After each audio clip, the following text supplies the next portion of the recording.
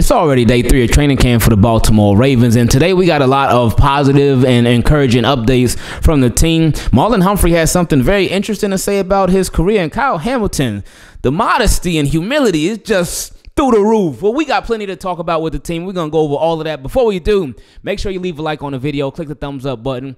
When you do that, it helps out the channel a whole lot, more than you realize. And I appreciate the fact that y'all been doing that like crazy. I appreciate y'all supporting the channel like crazy. Also, subscribe and turn your notifications on so you don't miss anything. Now, somebody who's been missing everything up to this point when it comes to training camp has been our guy, Lamar Jackson. He's dealing with whatever the sickness is. The doctors, they said, no, Lamar, you can't practice. You're not cleared yet. And Harbaugh did say that, hey, while he's not cleared yet, he should be back soon. It's just a matter of time. He's getting closer to returning, but the doctors, they have to clear him first. So whatever Lamar Jackson is dealing with, it has been serious enough to where it's really kept him out. Like, usually with Lamar Jackson, this is how you know it's like something different. Usually when we hear about Lamar Jackson's sickness, it'll keep him out a day, maybe 2 days out of practice. But then he'll be right back. But with this one, it's been 3 days, and hopefully it's not 3 days and counting, but better to be safe than sorry and be extra precautious, especially since it's happening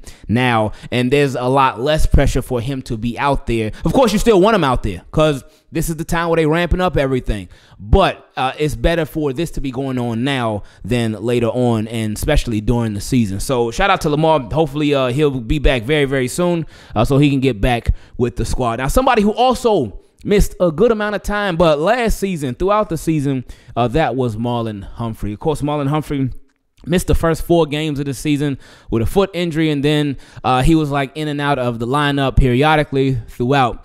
But Marlon Humphrey, even though last year he did miss a good amount of time, even though last year, I know so much of us remember that George Pickens play on his first game back where Marlon Humphrey got burnt for the touchdown. He gave it up. Marlon Humphrey still is a good cornerback. He can still play, and just like a lot of the players in the secondary, he brings versatility. Now, at Marlon Humphrey, he talked about the injuries from last year, and he said that he wishes that he would have handled the injuries a bit different last season, but he said he's a little lighter this year, and he's feeling good. And he said right now he's about 10 pounds lighter than he was last year. Said that he's at about 190, and last year he was about 200. So Marlon Humphrey gonna be a little slimmed down, and I guess the reason I think it is, he was looking like, look, man, I ain't trying to get burnt. I ain't trying to get burnt. He also talked about how this year he'll be playing both inside and outside corner. So as an inside corner, like Marlon Humphrey could do it. He can do both. He can do both, and he can do both at a high level. So again, just having somebody that's like that can do so much, that just makes a big difference on your football team. But Marlon Humphrey said something that was really interesting that I never thought about with him before. And I guess, like, man, we were really getting up there in age, or we really getting there to this point in his career. Marlon Humphrey talked about how he's always thought that he'll move to safety at some point in his career, but he hasn't had to talk with the coaches yet. And it's like, oh, whoa, like, are we at that point? I don't think we're close to being there yet for him to be a safety. But would that be something that he would be able to do? I think he definitely could do it. I think Marlon Humphrey would be more of the strong safety type than a free safety.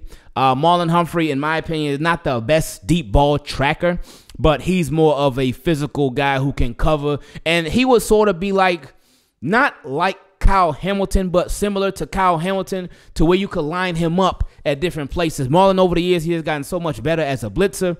He already can cover. He can tackle. He's very physical. He can knock the ball out. So you could do so many different things with Marlon Humphrey as a safety. But usually when corners make that switch to safety, that's when they start slowing down. Marlon Humphrey, even with the injuries last year, this is my opinion, I don't feel like he's slowing down. So I don't think we even need to have that conversation yet. The fact that he brought that up, I was like, oh, hold up now, Marlo. Now, Marlon Humphrey, yeah, he did have some down plays last year, but as a cornerback, you're always going to have some plays that don't look so good. But there was a game where he was just lighting it up. Just talking to my guy, Jonathan, about this yesterday, when he asked me, what do you think Marlon Humphrey's best game of the year last year was? I was like, well, it wasn't the Steelers game. Certainly was not the Rams game. Ooh, that was a rough one. But I was like, I can't think of it. And he said, oh, it was the 49ers game. The 49ers game on December 25th of last year. And I was like, oh, yeah, he was balling that game. And he talked about how Marlon Humphrey, he got the pick for himself. He even was very physical, knocked out Deebo Samuel, jumped up, tipped the pick up in the air for Kyle Hamilton to catch it. And speaking of Kyle Hamilton, we talked about how the modesty is through the roof. The humility is unmatched. Because Kyle Hamilton, like, really, Kyle? Like, he said that there's a lot of plays that he left out on the field last year. Really? Like, yeah, like, really? All the plays that you made, super duper Kyle, literally at every single position on defense, and you left plays out there? All right now, Kyle. Again, I appreciate you being modest, being humble and all that. Because you don't want to get on your high horse, which I respect. I admire that so much. I don't really think you left many plays out there on the field. But anyway, no, I get it, though, man. Kyle Hamilton just again, being modest and not getting cocky, not getting arrogant at all. And that's a beautiful thing. But just saying that he, even as great as he is now, feels like he can still be better. He talked about how he had a good year last year, but now he want to continue to step it up both as a player, but as a leader too. And when he said that's a hold up now, this dude in his third year. When you think about the leaders on the Baltimore Ravens, especially on defense, obviously you think Roquan Smith.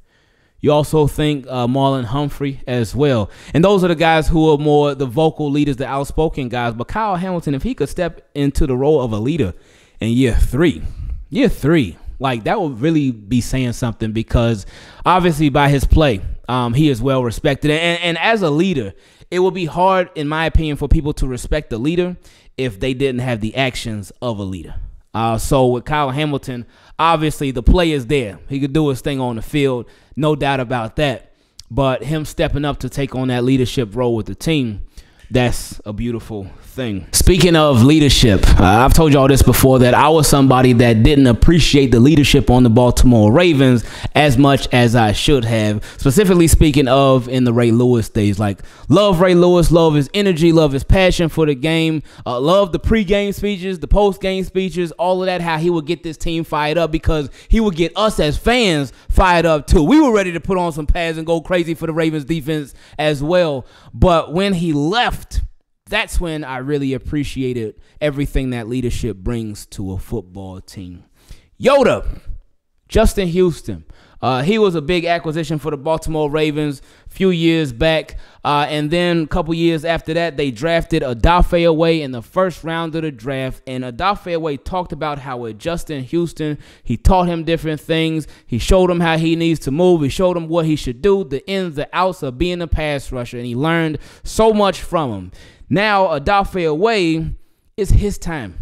Jadeveon Clowney is gone. While Kyle Vanoy is back, he's not going to be a 3-down linebacker for the Baltimore Ravens. Odafe Oweh, this is your time. But today, apparently, Odafe Oweh, he got the message. Because it was said that Odafe Oweh was in a backfield literally all day long, harassing the Baltimore Ravens quarterback. So with that being said, they said that John Harbaugh, he had to take a moment to pull Odafe Oweh to the side and tell him, chill out, calm down, relax. These are your teammates. These are your friends. These are your family. You got to chill out, man. So that's a good sign, because Odafe Oweh, he went into this offseason a little murky. There was a lot of questions about Odafe Oweh. We were questioning him, and I'm sure he was questioning a lot of his future with the Baltimore Ravens as well. But they picked up the 5th-year option. Just like we talked about with Rashad Bateman, they gave him a confidence boost. They gave Odafe Oweh that confidence boost as well. So with him being in the backfield like he was today, that's what we want to see. We know he's not going to get a sack every single play. We know he's not going to get a sack every single passing play. But we just want to see Odafe Oweh really turn it on.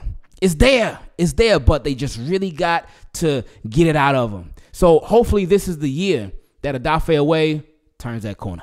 Now, somebody else who I'm sure has been really annoying to the Baltimore Ravens offense during training camp thus far is Arthur Maulet. Today, in day 3, he got his 3rd interception of training camp. So, I mean, he's averaging a pick every practice. So I'm sure Josh Johnson probably be getting frustrated with it, like, Arthur, come on now, like, move out, like, I'm trying to do this. But it's a beautiful thing. It's a beautiful start for him. The Baltimore Ravens, they signed him late last offseason, and obviously they like what they saw from him during the year, because this offseason they re-signed him early on. They said, we're making sure we take care of this early because we want him on our team. And if Arthur Maulet can keep this up, keep it up through preseason. I'm sure he's not going to play much in preseason, but keep it up in the regular season. I mean, like, hey, if you want to average an interception a game in the regular season too, go for it. We won't be mad. Before we continue, make sure you leave a like on the video, click that thumbs up button, and subscribe to the channel and turn the notifications on. Special shout out to all the Team Keep It Clean patrons. You want to become a patron? You can go to patreon.com/Ingravenvids,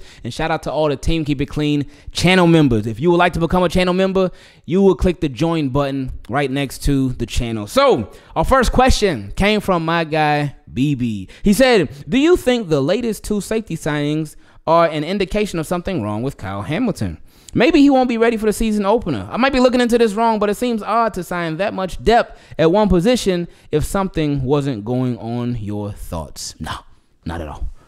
Not at all. I know Kyle Hamilton, he did have the elbow cleanup surgery, but no, Kyle Hamilton is just fine. I think now, while he did have that elbow surgery, and I haven't heard or seen anything about the Baltimore Ravens holding Kyle Hamilton back during training camp, but the better, the more quality depth you have at any position, if you can load up at any position, I say go for it, and especially if you can load up with familiarity. Like Daryl Worley, who they signed, is somebody that they know and they respect his game, somebody that can help on special teams as well.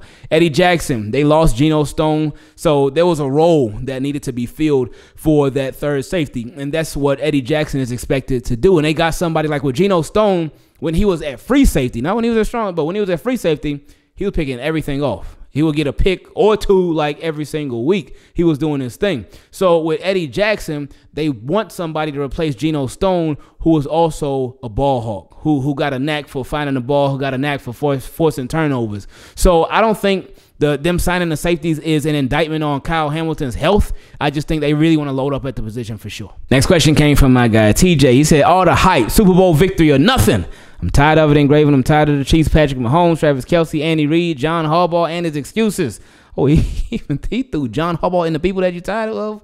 He said EDC and the mediocrity at wide receiver and the offense, period. We got enough on defense. No more defense. It's sickening to see us lose year after year after year in the playoffs because Harbaugh has some jacked up game plan to lose the game and hold Lamar back from being Lamar, or simply just laying down to Andy Reid and the Chiefs. Like, we just can't beat them. I'm tired of it. Stop all the talking, lock the doors, and go destroy everything all the way to a Super Bowl victory. Bump the hype. Go win a Super Bowl. Shut up and go win a Super Bowl. Get Lamar Jackson a Super Bowl. It's Super Bowl victory or deuces. EDC and Hobbs, for Christ's sakes, get out of Baltimore. Wow. TJ, ooh, you... All right, even though that TJ my guy though, but TJ, when he feeling a certain way, he gonna let it be known, and he been doing this for years, man. It's been the same tune with him, so he's very consistent, and I respect it. So, a couple things he said throughout your, not even question, but really your comment. He said he tired of it. It's Super Bowl victory or nothing. I agree right there. That is what needs to happen. It should have happened already, in my opinion. It hasn't to this point for several different reasons, but the main reason is just the Baltimore Ravens not being themselves, the Baltimore Ravens not sticking to what got them in the position that it got them to, the Baltimore Ravens just falling short for trying to be somebody else who they weren't during the season. So then them just trying to switch everything up come playoff time. We tired of seeing that. We're tired of seeing that. And again, last year during the Houston game, it was like, oh, okay, hey, Ravens ain't doing the same old stuff no more. But then they played the Chiefs, and oh, okay, there it is, right on cue. So I would say that's what that is. But he also said, I'm tired of the Chiefs, and he named all them players. He said he tired of John Harbaugh and his excuses, EDC and the mediocrity at wide receiver and the offense, period. He said we got enough on defense, no more defense. So I see what he's saying, because the Baltimore Ravens, they've been loading up on defense a lot. Now, I ain't mad at it. Like, I say load up wherever you can, as much as you possibly can. Now, wide receiver, he said he tired of the mediocrity at wide receiver. Baltimore Ravens this year they are really in put up or shut up mode when it comes to their wide receivers. Their top 2 wide receivers this year are going to be their 2 first-round picks at wide receiver. Their first-round pick from last year, Zay Flowers, and their first-round pick from a couple years back, Rashad Bateman. I was hoping that they were going to bring in somebody else, a significant wide receiver, but they didn't. They didn't. So they're like, oh, hey, this is what we doing. This is what we rolling with. This is what it's going to be. I'm like, okay, all right, we'll see. It can be a little scary sometimes when you think about it. But my guy Jonathan, he brought up a really good point that when I was talking to him yesterday, he talked about how with Isaiah Likely and Mark Andrews, they are 2 very dynamic tight ends. But with everything that the Baltimore Ravens lost at wide receiver, the type of offense that the Baltimore Ravens have right now, even with featuring Derrick Henry soon, Isaiah Likely can really help take the load off in the passing game when it comes to the Ravens not having that wide receiver yet. I think Zay is definitely on his way. Hopefully Rashad Bateman ends up being 2. But when it comes to wide receiver, Isaiah Likely, not saying Isaiah Likely is going to be a wide receiver, but the production and the potential of the production that he can bring, since now the Baltimore Ravens, they really know what they got in Isaiah Likely. So he can sort of shed some of that, the worry, shed some of that worry off for Ravens fans when it comes to, all right, we really need another wide receiver. Now, I still wouldn't mind if they got one, but Isaiah Likely, if they can really implement him the right way, because he's a mismatch. He's a dangerous mismatch. And then you still got Mark Andrews, and you'll have a healthy Mark Andrews too. So Ravens got a big opportunity to do some crazy stuff, man. And then there's Derrick Henry as well. So they got a big opportunity to do some crazy stuff. But I do see what you're saying overall at the wide receiver position, because it has been lackluster overall. Overall, it is something that they could definitely improve on. EDC said that too. And he's tried some different things, some different ways, got a little creative with it.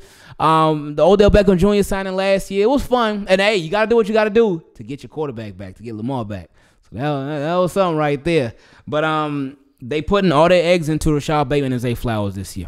They really are. With Zay Flowers, I think every Ravens fan is comfortable with that. With Rashad Bateman, I know there's a lot of question marks. And Rashad Bateman, he'll even say it himself, that there's a lot of question marks. He got to build trust with the team, with the coaching staff, with the front office. He got to build trust with them. So, like I said, it's put up or shut up for him. Like, and he knows that. Ravens know that. Like, but they rolling with him. So let's hope for the best for him. He also talked about year after year in the playoffs, Harbaugh got some jacked up game plan to lose the game and hold Lamar back from being Lamar. Now, this part right here, obviously there's a game plan that is put in place every game. But, and we know how them game plans been going, but at the same time, just because that is the plan, it doesn't mean that you cannot go off script. As Ravens fans, especially Ravens fans of Lamar Jackson, we done seen Zay Flowers, Mark Andrews over the years, Hollywood Brown too. We done seen when they go off script a lot. They go off script a whole lot. And it works for the most part. So what I'm saying is that with whatever game plan that they put in, it doesn't mean that Lamar, certainly Lamar Jackson ain't no robot. It ain't like he went, okay, coach, I will do that, and I will just do that. I will do that play, and that's it. I will do it exactly like that. No, because offensive line, it breaks down sometimes. Sometimes, hey, Lamar might slip. Sometimes it may be a bad handoff. Sometimes somebody might miss a block. Sometimes the receiver might get jammed up. Sometimes stuff happens to where you got to go off script. So he had the ability to go off script, and he did do some off script stuff. I mean, we saw where he threw the pass, and he caught his own pass too. Ended up winning the Player of the Year at the ESPYs. So it's just because there's a game plan. Now, a game plan, it is still the majority of what the players do and what they try to get done, but they can still go off script as well. Now, of course, you want that game plan to be where, hey, this is what the game plan is, and we got a good one. And you want that game plan to be executed at a high level, because you want it to be a game plan that's going to make life easier for your team, whether offense, defense, special teams, and make it much harder for the opposing team. And sometimes it seems, a lot of times Ravens do that. They do that, especially in regular season. But then playoffs, and obviously playoffs is a completely different ball game. We don't want to sit up here and act like, all right, the Ravens only lose because of themselves. It seems that way because they get out of character. But you got to give the other teams credit as well, because we would certainly want that to happen if the Baltimore Ravens, when they win their playoff games, we want the other teams to give them credit. So that part right there, it could sort of go up and down. But anyway, he said it was just laying down to Andy Reid and the Chiefs like we just can't beat them. I'm tired of it. Stop all the talking. Lock the doors and go destroy everything all the way to Super Bowl victory. Now, I think I'm just going to assume when he talked about stop all the talking, I don't think he's a big fan of what Harbaugh has been saying at the pressers, really bigging up these players. He bigged up Lamar Jackson a couple days ago. Then he did it with Rashad Bateman yesterday. And then today it was with Odafe Oweh. But he don't want to hear no more of the talking. He's tired of it. He just want the players, again, put up or shut up. I think that's what my guy TJ is on. And I respect it. I mean, but they got to do the pressers. So we got to hear him talk. And he also said, bump the hype. Go win a Super Bowl. Shut up, go win a Super Bowl. I ain't telling no players or no coach. I ain't telling nobody shut up right now. But I get what you're saying. Forget all the hype. Like, yeah, the Ravens have been a hype team. They've been a team a lot of people have been excited about, obviously, but they haven't fulfilled the job. They haven't finished the job. So they still got work to do. It said, get Lamar Jackson Super Bowl. It's Super Bowl victory or deuces. EDC and Hobbs, for Christ's sakes, get out of B-more. So, with EDC, no. I don't think EDC is anywhere close to being gone from Ravens. I mean, I really don't even think Harbaugh is either. But what I will say is that I do feel like and I feel like this last year too, if Baltimore Ravens fall short, if they come up short, especially depending on how, hopefully we don't even got to have this conversation, but if they were to fall short again this year, then Harbaugh's cheeks need to be sweaty. That seat needs to be hot.